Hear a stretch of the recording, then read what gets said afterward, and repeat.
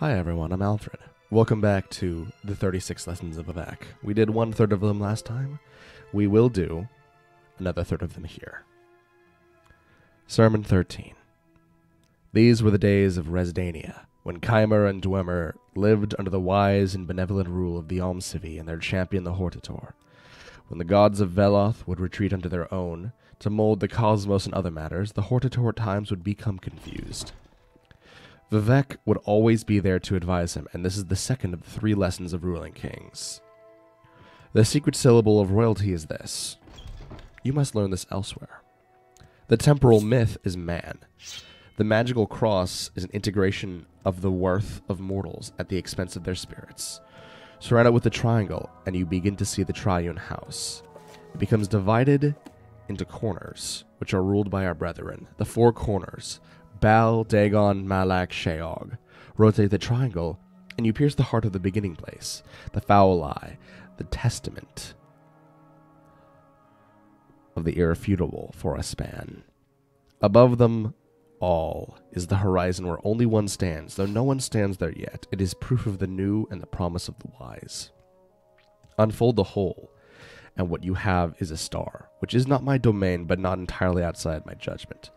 The grand design takes flight. It is transformed not only into a star, but into a hornet. The center cannot hold. It becomes devoid of lines and points. It becomes devoid of anything, and so becomes a receptacle. There is its usefulness at the end. This is its promise. The sword is the cross, and Almcivi is the triune house around it. If there is to be an end, I must be removed. The ruling king must know this, and I will test him. I will murder him time and again until he knows this. I am the defender of the last and the last. To remove me is to refill the heart that lay dormant at the center that cannot hold. I am the sword, I am the star. Set the mechanism that allows the transformation of the world. Ours is the duty to keep the compromise from being filled with black sea. The Sharmat sleeps at the center. He cannot bear to see it removed, the world of reference. This is the folly of the false dreamer. The amnesia of dream, or its power in its circumvention. This is the weaker magic, and it is barbed in venom. This is why I say the secret to swords is the mercy seat. It is my throne. I am become the voice of Almcivi. The world will know me more than my sister and brother. I'm the psychopomp. I'm the killer of the weeds of Veloth. Veloth is a center that cannot hold. I am is the pilot, set is the ending. I am the enigma that must be removed. These are why my words are armed to the teeth. The ruling king is to stand against me and then before me. He is to learn from my punishment. I will mark him to know. He is to come as male or female. I am the form he must acquire, because a ruling king that sees in another his equivalent rules nothing. This is what was said to the Hortator when Vivec was not whole. The ending of the words is Almcivi. The first part of this is obviously a lie. The Dwemer had to be extinguished first before Vivec and the rest could take control and become gods. As a result, Almcivi never could have ruled the Dwemer. However, again, Vivec may have just changed the past. The 4 corners, Baal, Dagon, Malak, and Sheog, are Sheogorath, Malakath, Merun's Dagon, and Molagbal. The 4 corners being the 4 corners of the House of Troubles, a specific part of the chaotic side of the Daedra. It's just these are the 4 most chaotic guys. The Triune House are that's the name for the tribunal. And surrounded with the triangle there's 3 of them, and that is a shape with 3 sides. Let me see what else here. Vivec saying, I will murder him time and again until he knows this, is a reference to how Vivec probably killed Nerevar. There is a piece of art by Michael Kirkbride. It's excellent. And it depicts Vivec stabbing Morrowind. It depicts Vivec stabbing Nerevar in the back with his spear.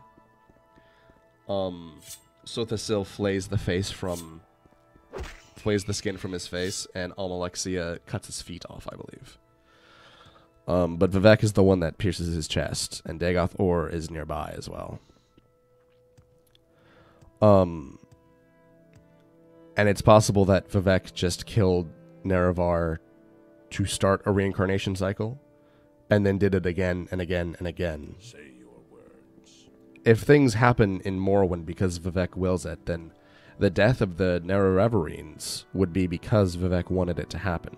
As to why is unclear, but to remove me is to refill the heart that lay dormant at the center that cannot hold. Red Mountain is unstable by its nature as a volcano. It is as a center that cannot hold. And then there is one thing that I've only just realized is ambiguous by my reading of it. I am the sword, I am the star, set the mechanism that allows the transformation for the world. He's saying, I am, letter I, A-M, the word am, the sword. I am the star, A-Y-E-M, as in Almalexia's dead name. And then Set is again the name of Sothasil prior to,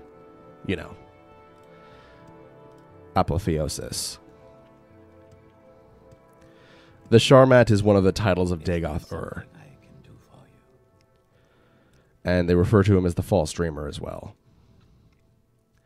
The Black Sea is what they refer to Oblivion as.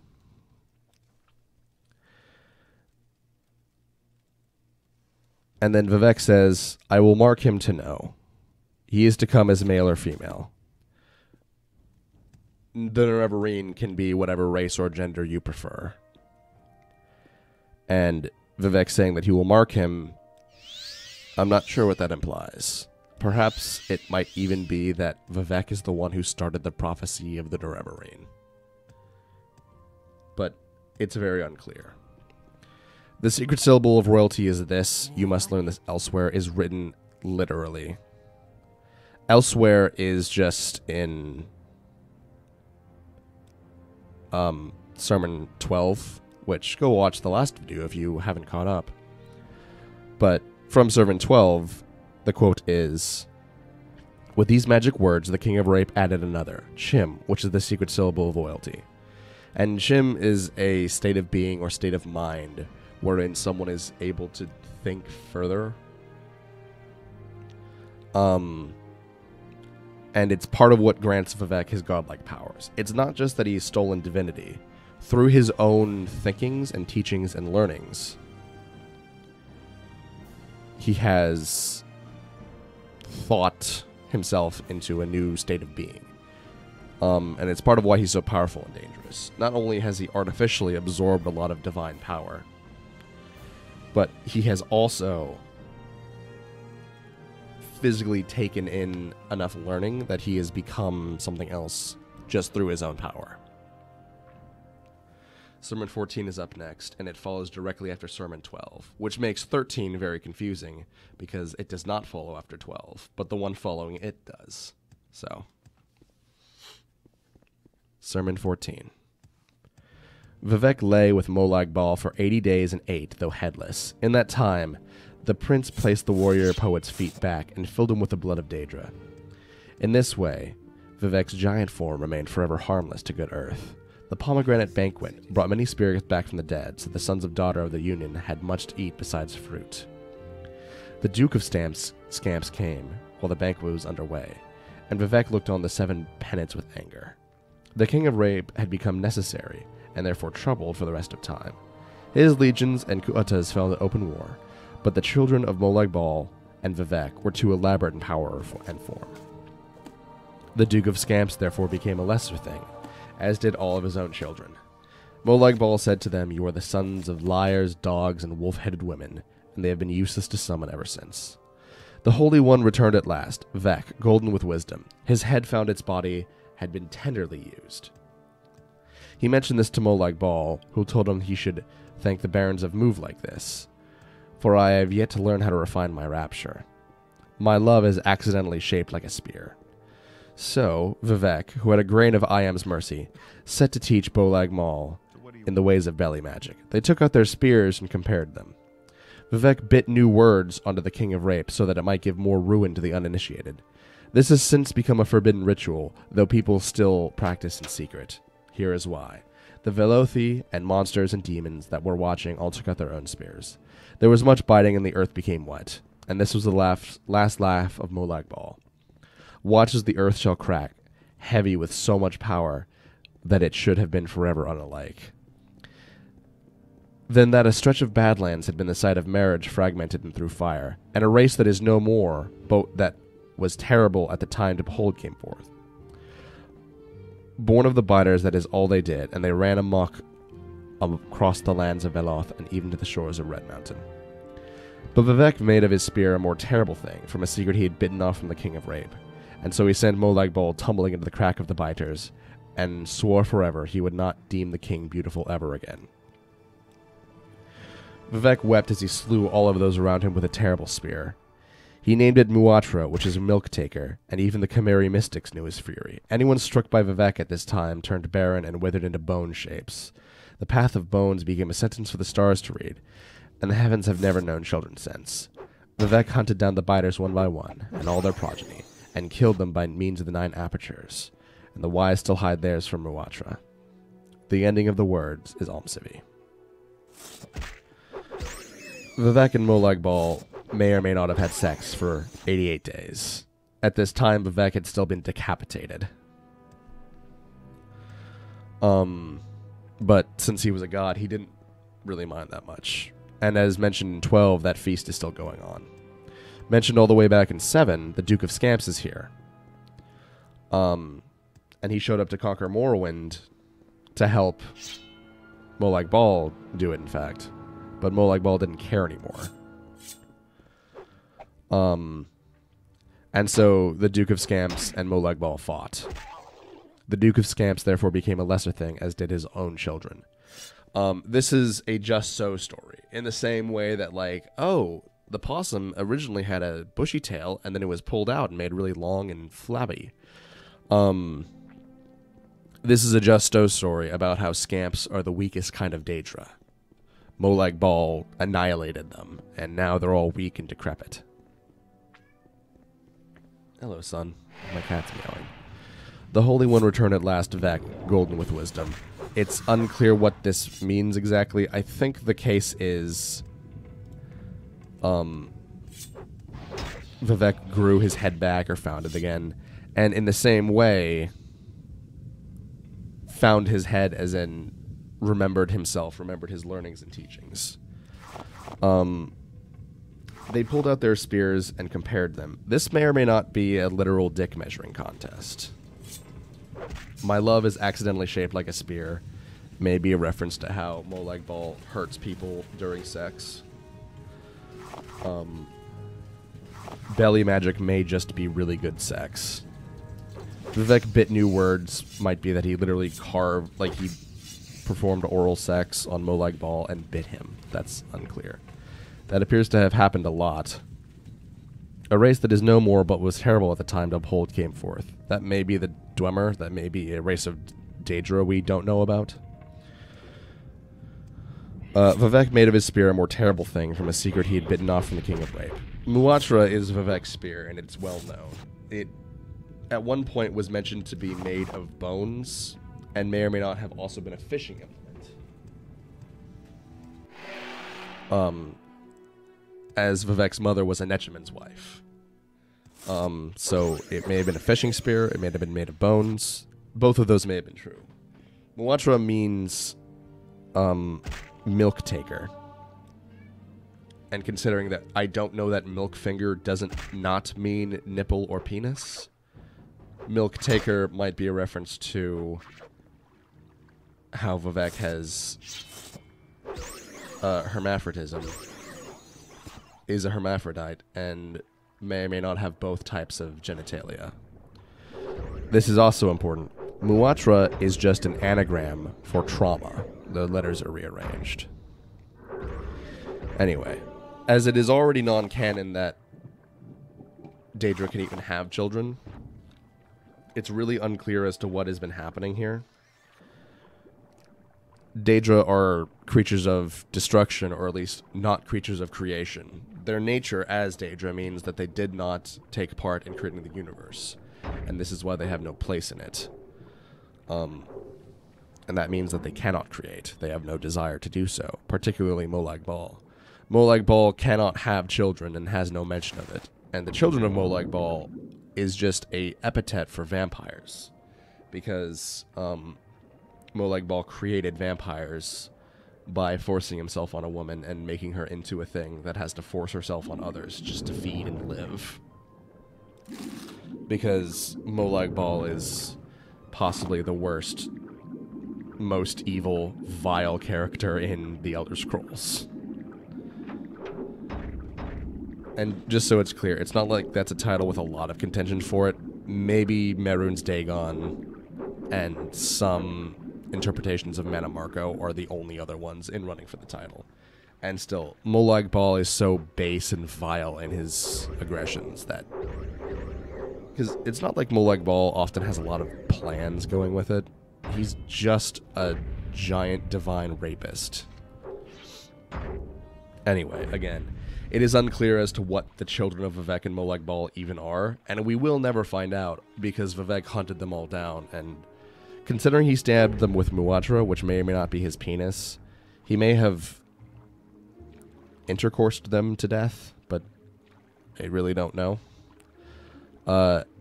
And it may be literal, and he may have stabbed them. In Vivec City, the city of Vivec, underneath the Ministry of Truth, the large floating meteor, it's actually a small moon, but underneath that is the temple, like large temple-y district, and one can see large statues of the warrior poet Vivec, and he's carrying Muad'Dib, he's carrying the spear.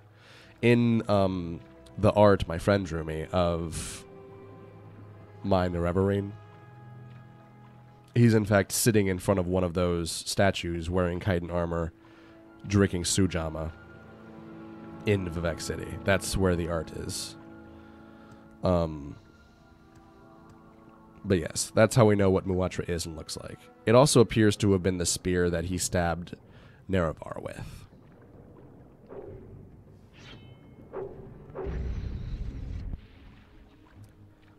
Sermon 15. These were the days of Resdania, when Chimer and Dwemer lived under the wise and benevolent rule of the Almcivi and their champion the Hortator. When the gods of the Veloth would retreat to their own to mold the cosmos and other matters, the Hortator would become confused. Vivec would always be there to advise him, and this is the third of 3 lessons of ruling kings.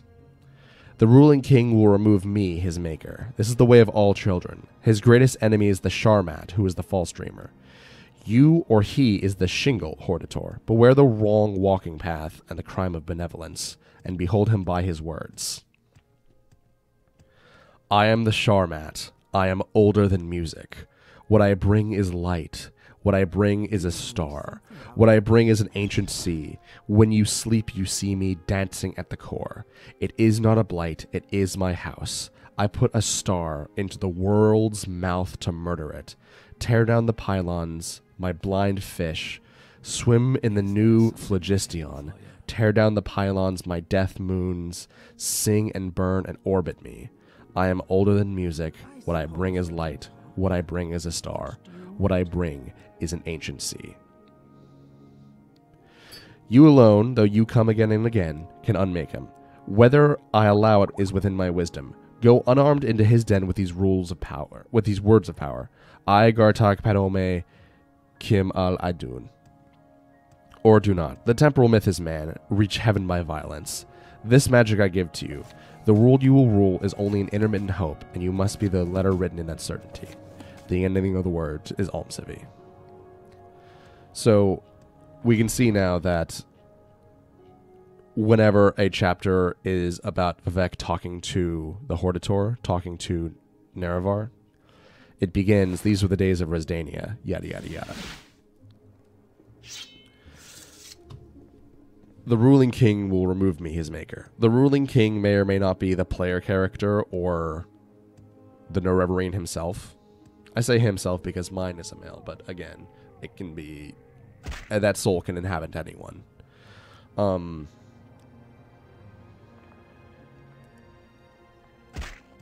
The removal of Vivec appears to be a reference to how, through the plot of Morrowind, Vivec's source of divinity is cut off and destroyed. You or he's the shingle. A shingle is presumably a piece of the roof and something that keeps the bad weather out. This is another reference to how Dagoth and Nerevarine are kind of 2 sides of the same coin.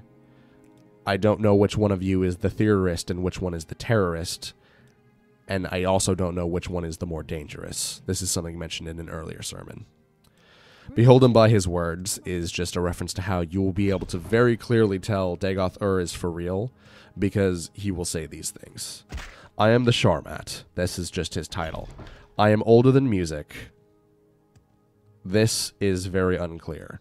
Music has always been a part of the Elder Scrolls, but the mythopoeic forces that Dagoth-Ur draws upon through the middle of Red Mountain is something that does predate most of men and most of Myr, and in fact may predate music. In fact, this might be what he means by it.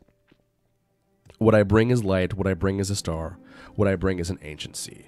Earlier, Oblivion, the hell dimension, is referred to as a black sea. And so space may be, poetically referred to as a sea here. What I bring as an ancient sea is how Dagoth-Ur wants to remake the world, take it back to its primordial state and remake it. I mentioned that the original gods made a canvas, and then the Aedra painted on the canvas. Yes, Outlander. Real, strong, and powerful gods like Talos put more paint on the canvas, whereas weaker gods like Vivec just changed the paint that was already there. What Dagoth-Ur is doing is he is burning holes in the canvas, potentially to make his own, but as to what will actually happen if he succeeds is unclear, because the canon ending is that that doesn't happen.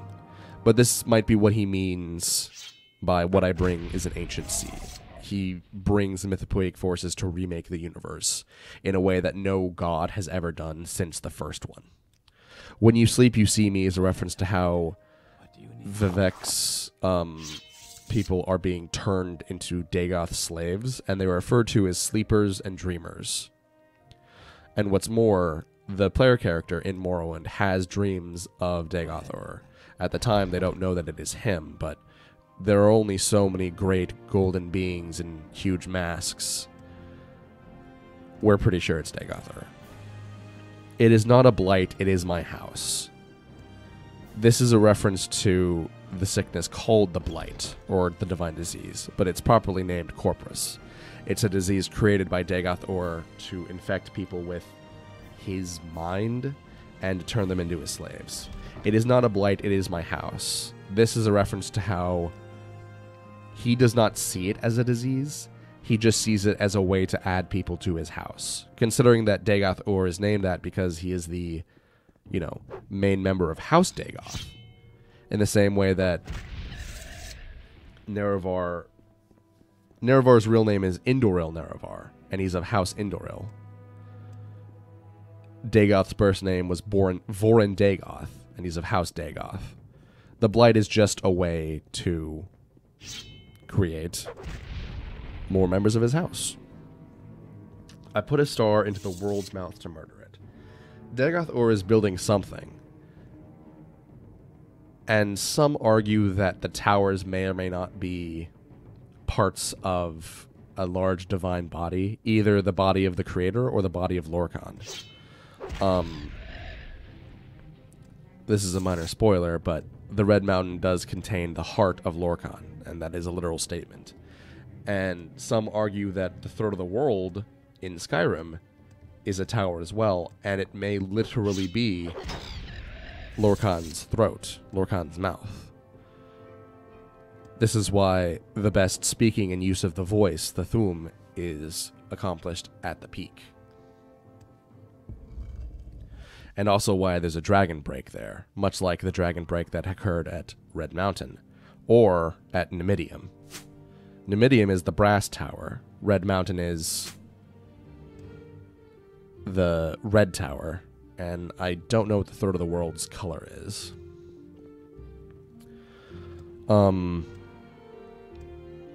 Yes. My blind fish swim in the new phlogiston. Phlogiston is an outdated scientific term, as it happens.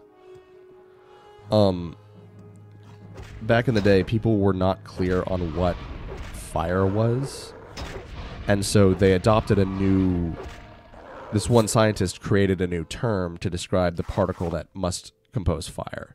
In the same way that light is not, a beam of light, it is actually a bunch of nanoscopic quantum particles called photons. He argued that fire must be the same thing, and it's actually comprised of quantum particles called phlogistions. This is the origin of that ray gun that the Pyro has in Team Fortress 2 called the Phlogistinator. It's why it also doesn't generate pure fire, it generates pure phlogistions. I don't think phlogistions exist, but his theory makes sense. We know that light is caused by photons. We're pretty sure that gravity has its own particle called a graviton. Some people argue that that's how magnets work. I don't really think that's the case, but if somebody cracks some quantum science open and shows me that that is the case, I will accept it. I don't think phlogistions exist. However, Dagoth does not exactly have a proper grasp on the world here. This is why he uses such an outdated scientific term. Even though it's not clear that that type of physics exists in the Elder Scrolls. But on the other hand, the Dwemer are very, very advanced. My deaf moons sing and burn me and orbit me. It's unclear as to what that is, but there are 2 moons above Nirn, above the planet. And much like the thing at the heart of Red Mountain, they are pieces of Lorkhan, flesh divinity. They're parts of his body. They may be deaf because they physically cannot hear them and he cannot talk to them. Vivec then says to the Hortator, "You alone, though you come again and again, can unmake him." So, not only will you be reborn over and over, but in fact, if you die, you can reload a save. That's what you can do as the Nerevarine. And that is what makes the Nerevarine so powerful. Their reincarnation and the fact that they can reload a save if they die means that it is irrelevant how many times they fail. They only have to succeed once, much like the undead from Dark Souls. Their failure is not that big of a deal, because their failure is temporary, but their success will last forever. Whether I allow it is within my wisdom. This is Vivec attempting to influence the minds of the people and say, hey, I know the Nerevarine is really powerful, but I'm the only one that can really, make it happen. Go unarmed into his den with these words of power. The words of power are partially irrelevant. They're the same words mentioned earlier. But going unarmed into his den is not terrible advice. Dagoth type of power means that he is unkillable, and he says this himself. I'm a god. How could you kill a god? What a fool you are. Going unarmed into Dagoth den is irrelevant, really. You cannot kill Dagoth no matter what weapons you have.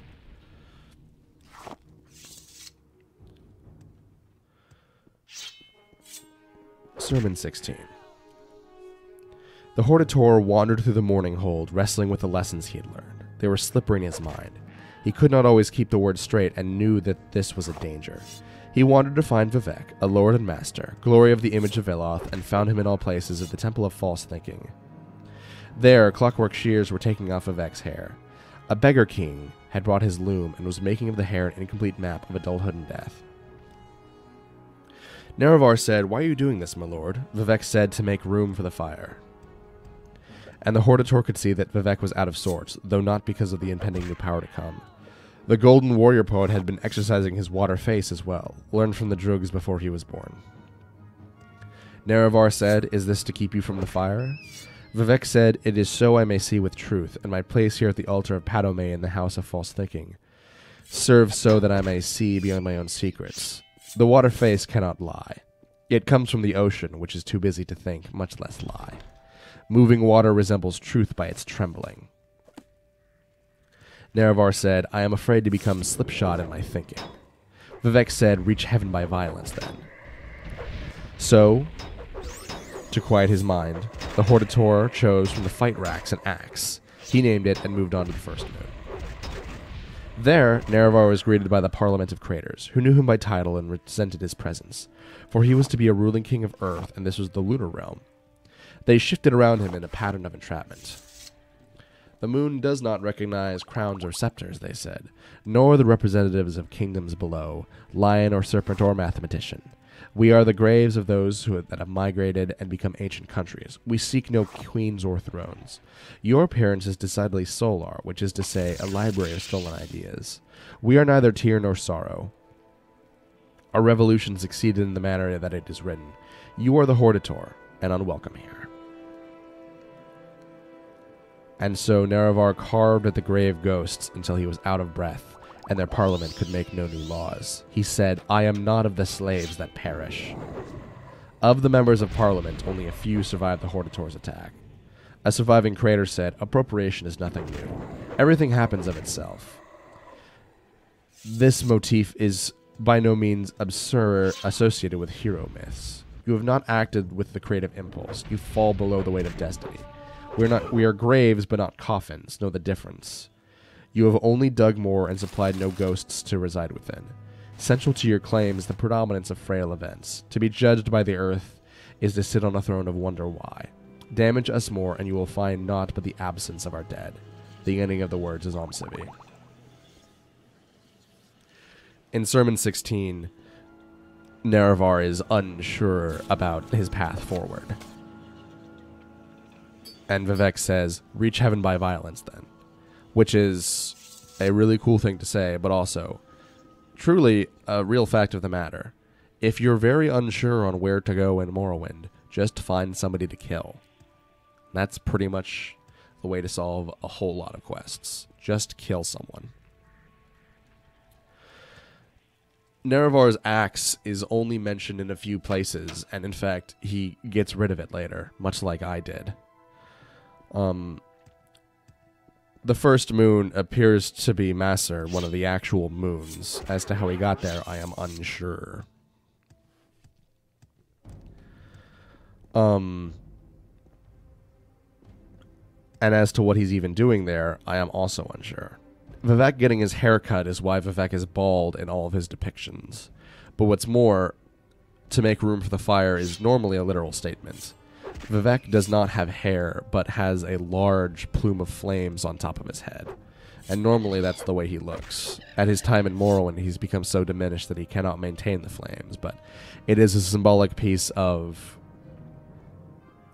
that those are his thoughts. They are burning and live like fire is.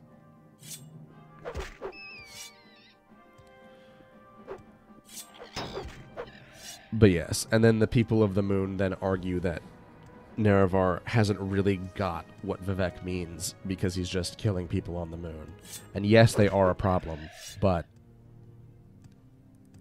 it's still, you know, their own thing going on.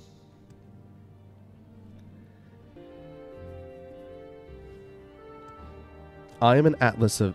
Sermon 17. I am an atlas of smoke. With this, Vivec become greater than he had been. These were the days of Resdania, when Chimer and Dwemer lived under the wise and benevolent rule of the Almsivi and their champion the Hortator. Seek me without effort, for I take many shapes. The Hortator was still trying to subdue the heavens with an axe. He was thrown out of the Library of the Sun by the power of Magnus. Vivec found him in a grub field outside of the swamps through the Deshan Plain. They walked for a span in silence, for Nerevar had been humbled, and Vivec still had mercy in his hands. Soon they were walking across the eastern sea to the lands of snakes and snow demons. Vivec wanted to show the Hortator the fighting styles of the foreign tongues. They learned the idiom stroke from the pillow book of the Saki king. It is shaped like the inside of this page. The Saski serpents vowed to have their vengeance on the west at least 3 times. They walked farther and saw the spiked waters on the edge of the map. Here the spirit of limitation gifted them with a spoke and bade them find the rest of the wheel. The Hortator said, "The edge of the world is made of swords." Vivec corrected him. "They are the bottom row of the world's teeth." They walked to the north to the Elder Wood and found nothing but frozen bearded kings. They came to the west where the black men dwelt. For a year they studied under their sword saints, and then for another Vivec taught them the virtue of the little reward. Vivec chose a king for a wife, and made another race of monsters which ended up destroying the West completely. To a warrior chief, Vivec said, "We must not act and speak as if asleep." Nerevar wondered if there was anything to learn in the south, but Vivec remained silent and only led them back to Red Mountain. Here, Vivec said, is the last of the last. Within it, the Sharmat waits. But they both knew that time was not ready to contest the Sharmat, and so they engaged in combat with each other. Vivec marked the Hortator in this way for all of the Velothi to see. He sealed the wound, but with the blessing of Ayam Azura, at the end of the battle, the Hortator found that he had gathered 7 more spokes. He attempted to attach them and form a staff, but Vivec would not let him, saying, "It is not the time for that." Nerevar said, "Where did I find these?" Vivec said that they had collected them from around the world, though some had come invisibly. "I am the wheel," he said, and took that shape. Before the emptiness at the center could live too long, Nerevar put in the spokes. The ending of the words is Omsivi. Nerevar is still trying to fight all of the gods. Magnus is one of the mythopoeic forces that created the universe, along with Anu, I believe. And the sun, the large ball of gas, is not actually that in this universe. The sun is a hole ripped in the fabric of space when Magnus left the universe. He did not agree with the way that the universe was being built and founded, and so bodily, physically left it. And in doing so, ripped a hole in the fabric of space. And that hole is the sun. The light that comes through is sunlight. All of Magnus's attendants left as well, and they made much smaller holes, much further away, but those are all of the stars, and that's why stars are not as big as the sun. Nerevar appears to be traveling between all of the things in the sky and trying to fight them, and he'd been kicked out of the sun by Magnus.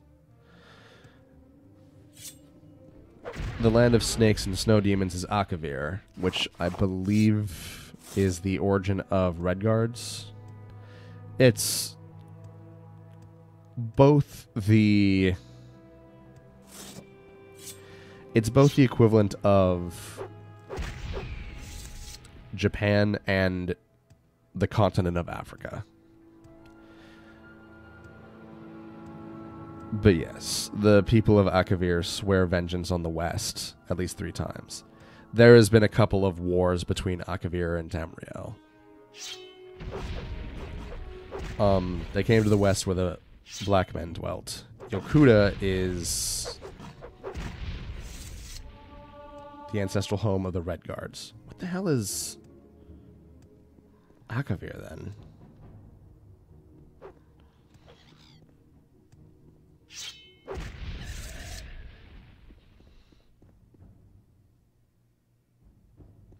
Sorry, I just got a little confused.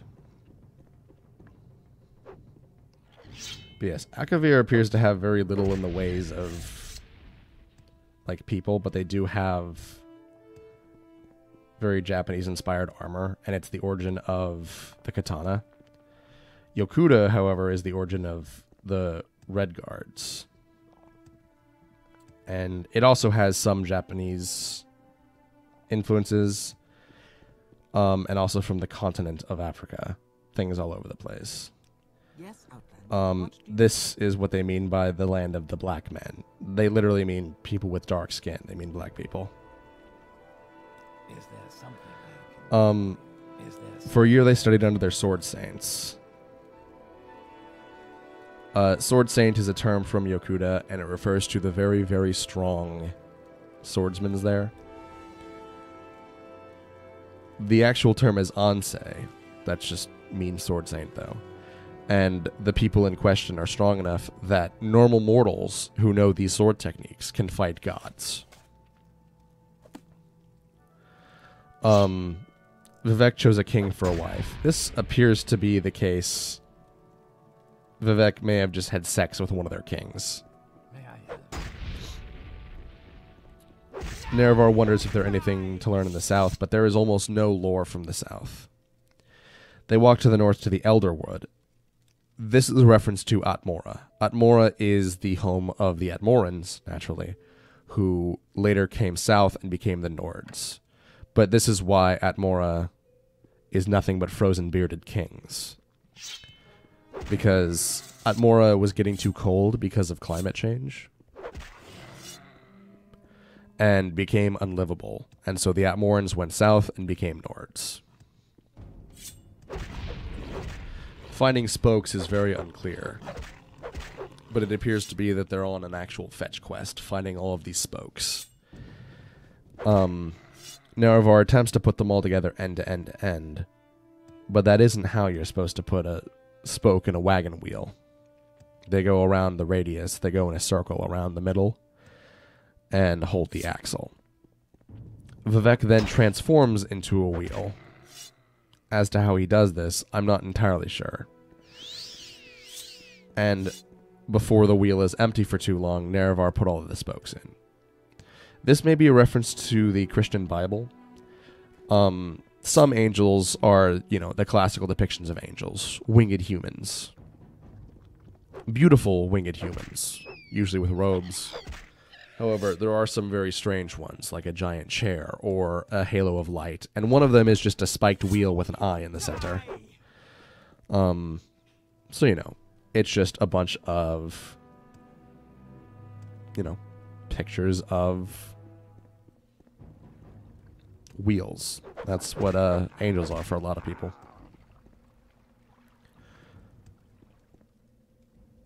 Sermon 18. Now Vivec felt he had taught the Hortator as much as he could before the war with the Dwemer came. The warrior poet decided he had to begin his Book of Hours at that point, because the world was about to bend with age. Vivec entered the mourning hold and announced to Iam he was going to fight 9 monsters that had escaped the Muatra.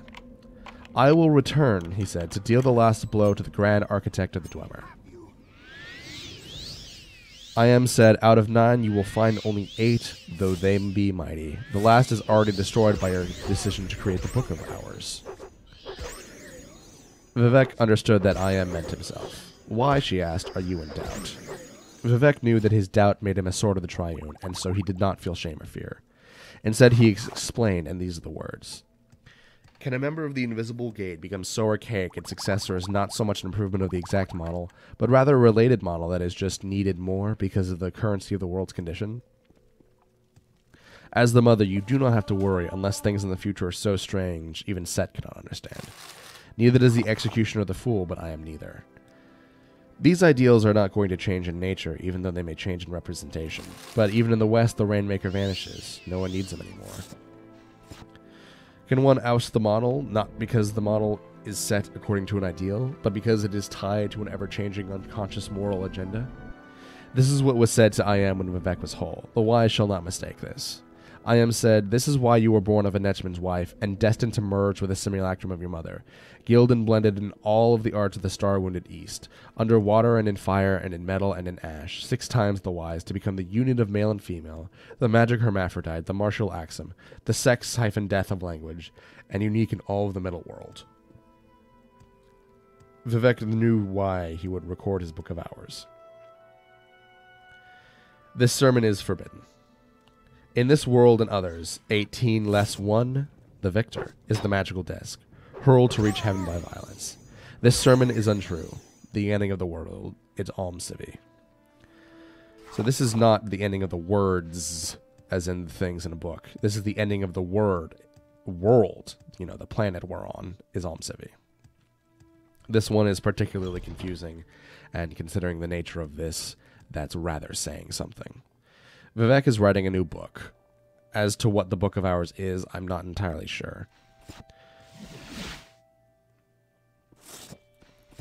Vivec is going to go hunt down 9 things that he may or may not have created, and kill them. Alexia tells him that he's only going to find 8, and they're strong, but he's missing the 9th, because the 9th may or may not be doubt, or a lack of creativity, and that's why it's destroyed by his decision to create the Book of Hours. The 9th may also be Vivec himself. As to why Vivec was on his own hit list is unclear. Can a member of the Invisible Gate become so archaic its successor is not an improvement, but a related model needed more because of the currency of the world's condition? One could argue that this is about the Nerevarine. The Nerevarine and Nerevar are not improvements, but merely one more finely tuned. The Invisible Gate, however, is a term for the Tribunal, and the Tribunal have all remade themselves. Vivec was born Vec, a mortal, still an elf, a chimer, but not a god with divine power. Sothasil was born Set, and Amalexi was born I Am. None of them had divine power, and they all gave it to themselves. In West, the Rainmaker vanishes. The Rainmaker is a term for Shezar, and Shezar is just their name, is Cyrodiil's name for Lorkhan or Shore.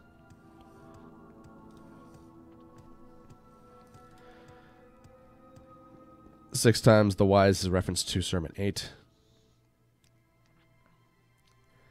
And as for what he means by this sermon is forbidden and untrue, I do not understand. This one is especially confusing for a lot of reasons. Sermon 19. Vivec put on his armor and stepped into a non-spatial space, filling to capacity with mortal intention and information, a canvasless cartography of every single mind it has ever known, an event that had developed some semblance of a divine spark. He said, "From here I shall launch my attack on the 8 monsters." Vivec then saw the moths that would come from the starry heart, bringing with them dust more horrible than the ash of the Red Mountain. He saw the twin head of a ruling king who had no equivalent, and 8 imperfections rubbed into precious stones, set into a crown that looked like shackles, which he understood to be the twin crowns of the two-headed king, and a river that fed into the mouth of the two-headed king because he contained multitudes. Vivec then built a provisional house at the center of the secret door. From here he could watch the age to come. Of the house is written, "Cornerstone, one has a finger. Buried under, pointed through. Dirt, slow, low in the ground. North cannot be guessed, and it is Spirit 3. Cornerstone 2 is a tongue, and even dust can be talkative. Listen and you will see the love the ancient libraries need. Cornerstone 3 is a bit of string, shaped like your favorite color. A girl remembers who left it there, but she is afraid to dig it out and see what it's attached to. Cornerstone 4 has 9 bones, removed carefully from a black cat, arranged in the fashion of this word, protecting us from our enemies. Your house is safe now, so why is it... Your house is safe now, so why is it...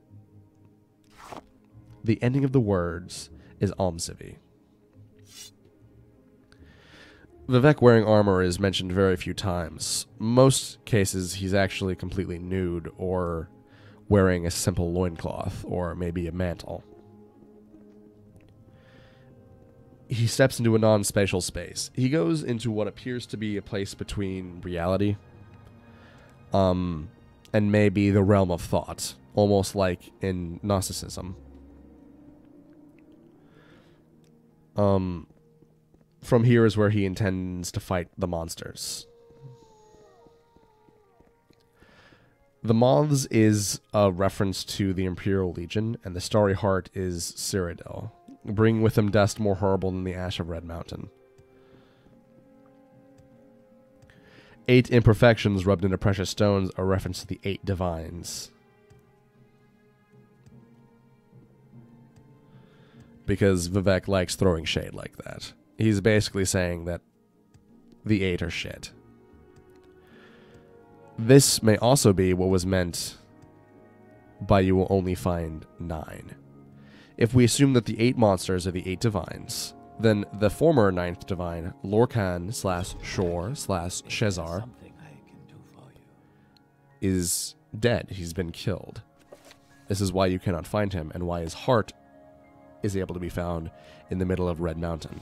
It was ripped out of his body. The moons, again, also ripped out of his body. There's some of his organs floating above the planet.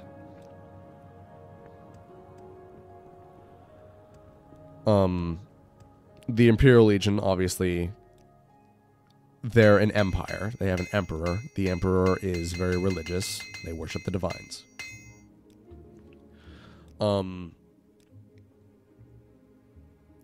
But what's more, considering Talos was an emperor, he was Tiber Septim, and he became a god. He became Talos, the new ninth divine.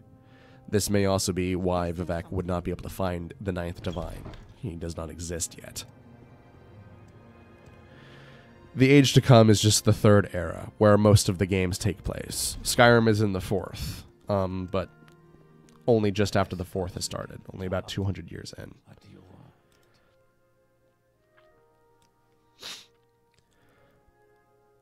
Sermon 20. The first monster was actually two, having been born twice like his mother-father Vivec. He was not the mightiest of the eight to escape Muatra, but his actions were most worrisome. He was known as Moon Axel, and he harvested the leftover foibles of nature. This he did twice, as was said, and the second harvest always brought ruin or unwritten law. His aspect was faceted like a polyhedron. No perils are mentioned in the finding of Moon Axel, but it is known that he was immune to spears, so Vivec had to use the sword not held against him. Before he took issue with the monster, the warrior poet asked, "How did you came to be immune to spears?" To which the Moon Axel replied, "Mine is a dual nature and protean. I am in fact made of many straight lines, though none last too long. In this way I have learned to ignore all true segments." Luckily, the sword not held was curved, and therefore could cut into Moon Axel, and before the sun was up he was bleeding from many wounds. Vivec did not slay him outright, for to do so would to keep the foibles of nature within him, and not back where they belong. Soon, Vivec had traced geography right again, and Moon Axel was ready to be slain. Vivec rose up in his giant form, to be terrible to look upon. He reached into the west and pulled out a cannon, holding it like a horn. He reached east and ate a handful of Nyx hounds. Blowing their spears through the canyon made a terrible wail, not unlike an unsolved woman. He said, "Let this overtake you." And Moon Axel was overtaken by the curvatures of stolen souls. They wrapped around the monster like resin, until he finally could not move, nor could his dual nature. Vivec said, "Now you are solved," and pierced his child with Muatra. Moon Axel had been reduced to something static, and therefore shattered. The lines of Moon Axel were collected by Velothi philosophers and taken into caves. There, and for a year, Vivec taught the philosophers how to turn the lines of his sun into the spokes of mystery wheels. This was the birth of the first whirling school. Before there had only been the surface thought of fire. Vivec looked at his thirst-wheeling students and observed, "Alike the egg-layered universe is this morbid procession of three distant coverage, soul-reckoned and alive.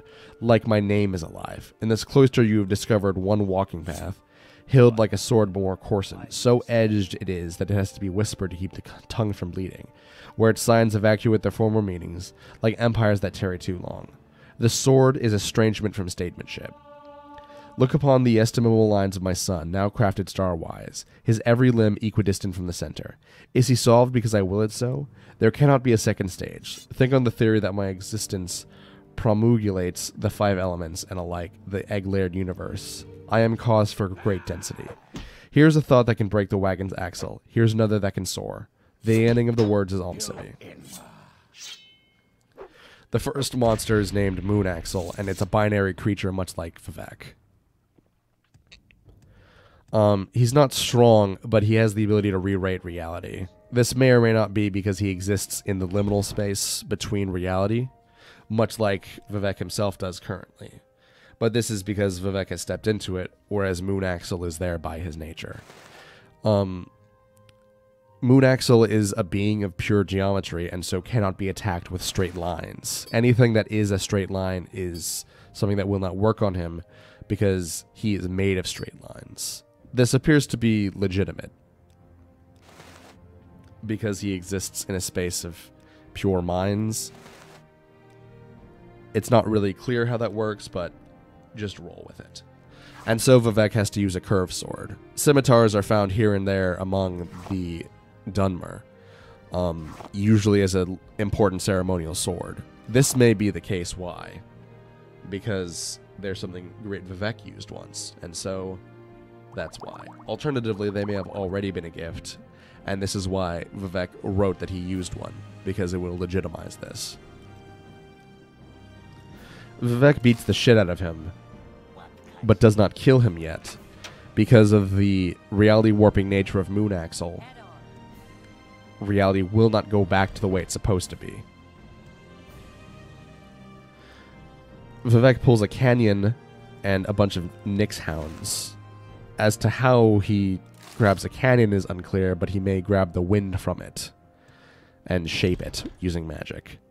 The Nyx hounds he eats and then uses their spirits. Considering that soul trapping and enchantment is very, very common in Morrowind, this makes a lot of sense. Another thing about Moon Axle is that he must be constantly moving because of just how he is, I think. The stolen souls wrap around him like resin.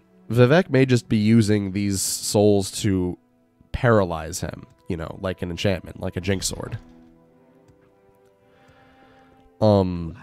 They mentioned that they wrap around him like resin. Resin is something that's very common in Morrowind. It's what makes chitin able to be turned into armor.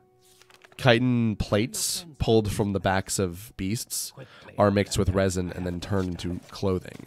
And bones are not found in that form. There are some helmets, like a Nordic trollbone helm, that are just the bone of a monster with enough room carved out for somebody's head. But that's not the case for bone mold armor. Naturally, the mold part of it is the active word here. The bone mold part is because they grind the bone into powder. This is why bone dust is a component in crafting it in every game that you can craft it.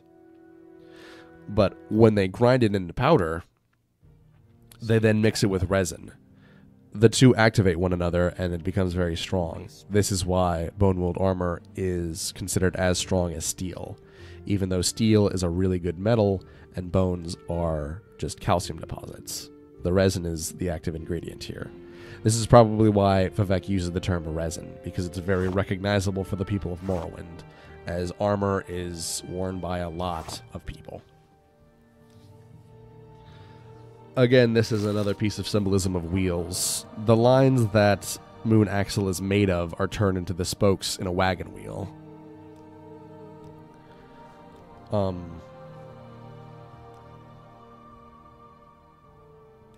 Again, it is very confusing as to how that actually works, but you know what? I'll roll with it. The thing that Moon Axle says is, mine is a dual nature and protein. He's not saying protein, he's saying the word protean. Protean. And it comes from Proteus, an old Greek god. It's one of those things where, like, they're a strong spirit, but they're not really a god. But the word god is a bit occluded in Greek mythology, because sometimes when people say god, they mean Olympian, of which there are only 12. Or they mean Olympian and Titans and the gods that came before the Titans. But there are gods that are not primordial gods, Titans, or Olympians. And I believe Proteus is one of those. Proteus was a water spirit and was able to change his form very easily. And so protean today means ever-changing or very easy to change. And again, this is where Moon Axle explains he's made of many straight lines. Harvesting the leftover foibles of nature is just a very confusing way to write that he fucked with maps. He made the land and the world not conform to maps. As to how, is because he's a reality warping deity, much like his father. Well, father-mother.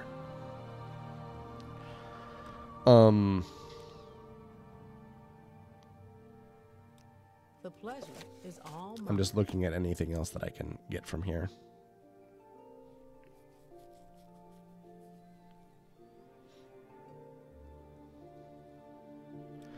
I think that's good. I said that I would read the next 12, but I'm going to skip out on the next 4 and only read to Sermon 20, because I have gone for an hour. I am a little hoarse, but I can still read. I just want to make sure that this video doesn't run too long. I also wish to inform you there will be a slight break until the next episode of Morrowind. I believe because Off is ending. And because soon new things will be starting. It won't be a long break, no more than a week. But I have a couple of things to upload. Let it be clarified, I am not going to abandon Morrowind. I have abandoned a few LPs. I do intend to go back to some of them, but Morrowind will return. But yes, I have been Alfred. These have been 36 lessons of Vivec. 13 through 20. I will see you guys next time. Thank you for coming by. Have a good day.